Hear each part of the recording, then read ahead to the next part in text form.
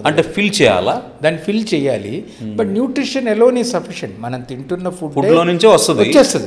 ఒకవేళ లేకపోతే సరిపోకపోతే అందుకనే ఇప్పుడు actually what is happening in the pharmaceutical shops తప్పు ఏమిటంటే వాడు యాంటీబయాటిక్ ప్రోబయాటిక్ కలిపిస్తాడు వాడు.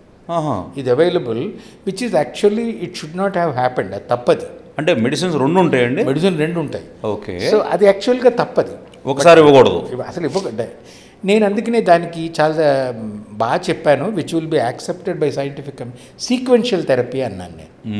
Okay, let us say somebody has got some infection like pneumonia.